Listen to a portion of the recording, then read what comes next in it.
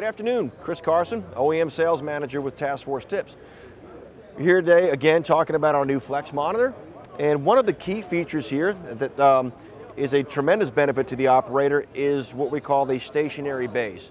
And what I mean by that is that when the operator needs to move the horizontal travel, be that left to right, that the control mechanism stays in one position. And this eliminates the operator from having to move in line with the monitor as it travels. So if you're in a platform, you don't have to move all the way around to where your hand is now outside the bucket, putting you in somewhat of an awkward position. With a stationary base, the operator can utilize the full range of travel on the monitor with the control mechanism staying in one place.